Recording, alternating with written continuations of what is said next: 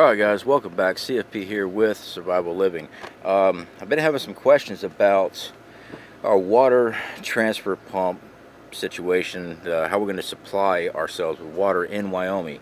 Now I did show this particular product when we first purchased it. We went through Amazon. It is the SeaFlo.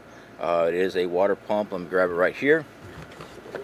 So this is it. We are going to be running some tests on it today, make sure everything works. This is a 12-volt system here. I believe it's got a 4-year warranty actually, so let me open it up right fast. Alright, so we've got some paperwork here. Application, yacht, RV, caravan. The yacht got me laughing there, guys.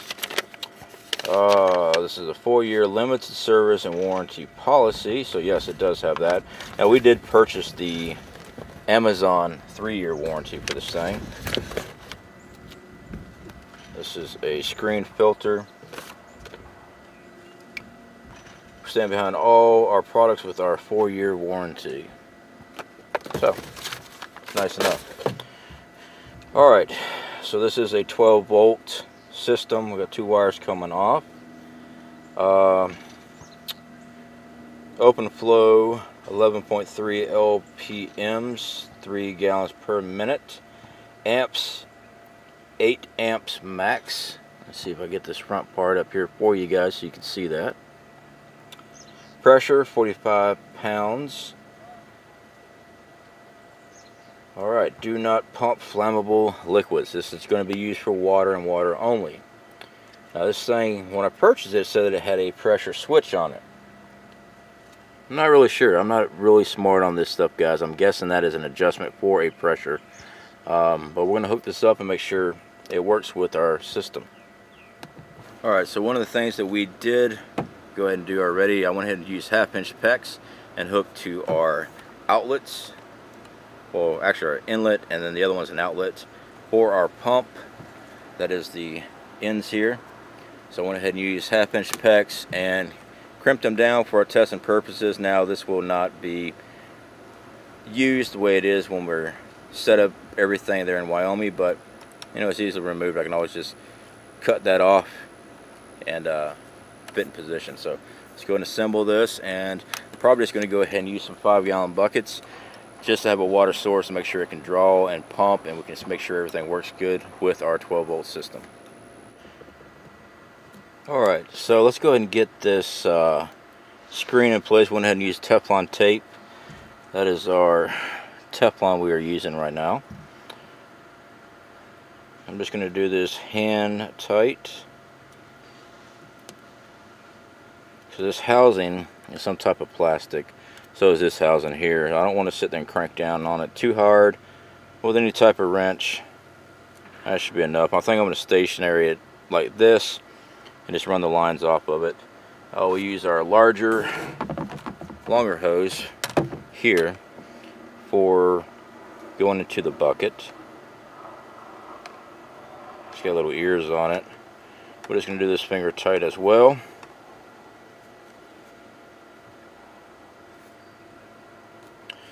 And this will be our outlet. There is arrows on this thing for the inlet, and that's going out. Same with the pump. I mean, the screen here has got an arrow on the front showing the flow. So keeping that in mind, we'll go ahead and attach this one. And we're just going to do it finger tight.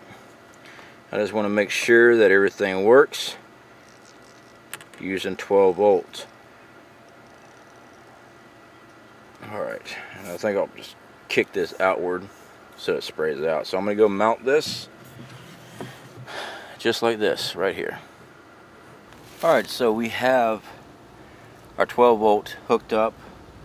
Red positive, black or negative. We got a 5-gallon bucket here with our 1/2-inch PEX. Slide that in place. Now this is just zip tied on this just to see if it works. I got the outlet shooting outward, so I've got to go inside, hit the toggle switch, and hopefully everything works.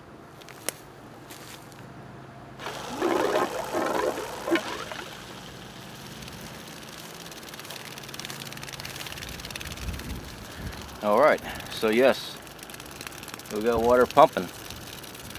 And that is running off our battery banks. Now this thing does have a vibration in it, but it looks like we're supposed to be mounting screws down through the frame. So yeah, I am actually very happy about this.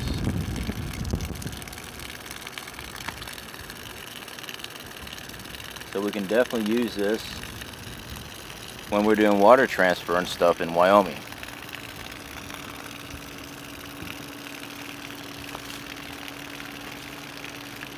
You ever try to film, do a whole bit, and then realize you're not recording? That just happened. Alright, so that's our water pump, guys. I did some research to make sure I was correct, because it's been a while since I even took a look at this thing. That is a pressure shut-off adjustment screw.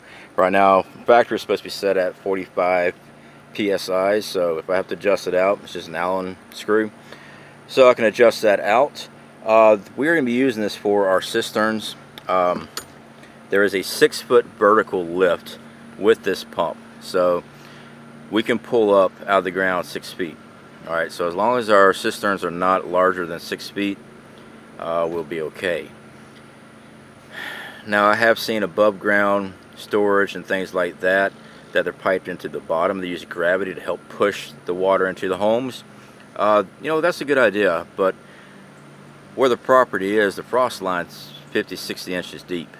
I don't want any pipes bursting on me.